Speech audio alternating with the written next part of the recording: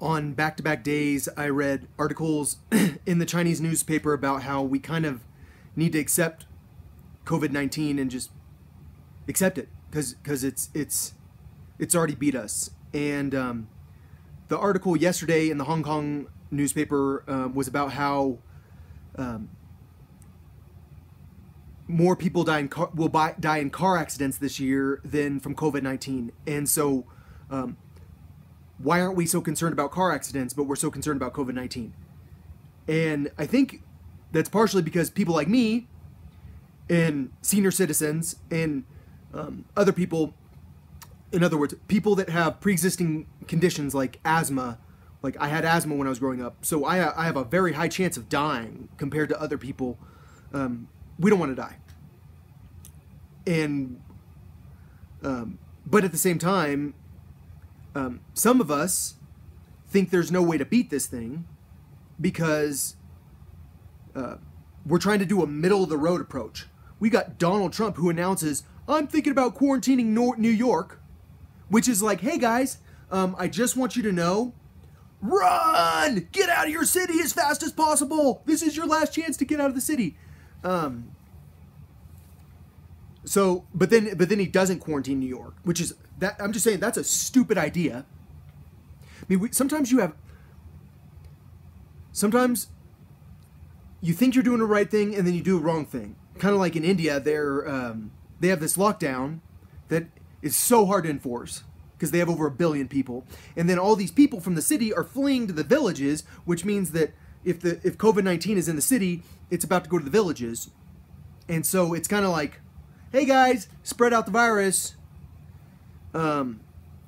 So here's the deal. It's going to take 2 years for me at the earliest I could get a vaccine is 2 years. I read an article yesterday that said that some vaccines take 10 years to develop, and then all the other articles I've read are saying like 3 to 5 years.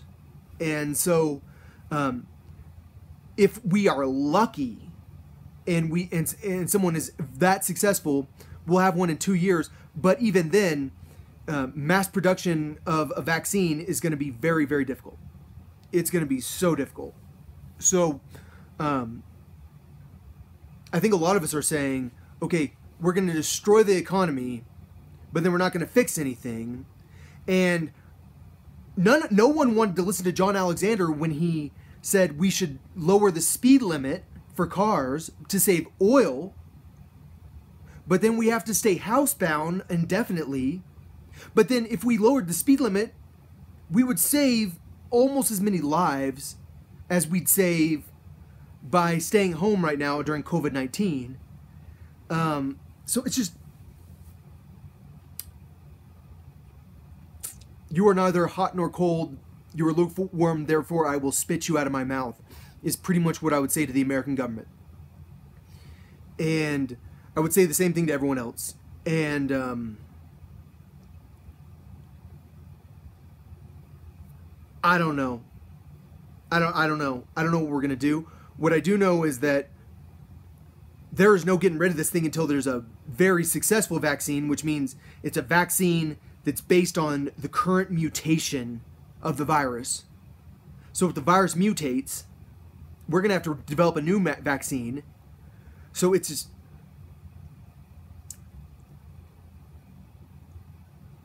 I think that a lot of us believe that we're throwing good money at bad money. We're throwing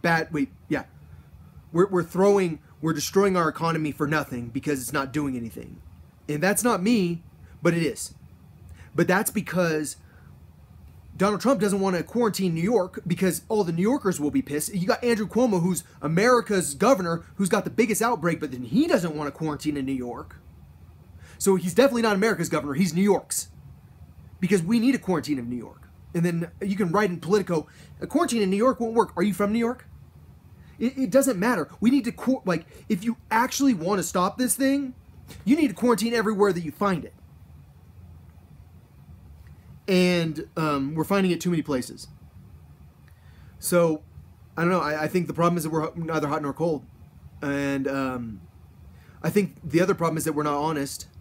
No one wants to be honest about the problem.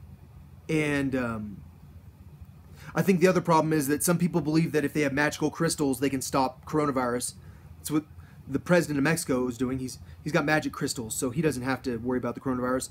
And then there's the guy in Zambia. Is that where it is? Zambia, the president of Zambia, who's saying coronavirus is of the devil, and if you have Jesus in your heart, then the coronavirus can't beat you, and therefore we should not shut down our churches. That's I think it was Zambia. Where is it? It's on the border of Congo. I don't know. Or maybe it's on the border of Somalia. I think it's on the border of the Congo. So all I'm saying is we're screwed.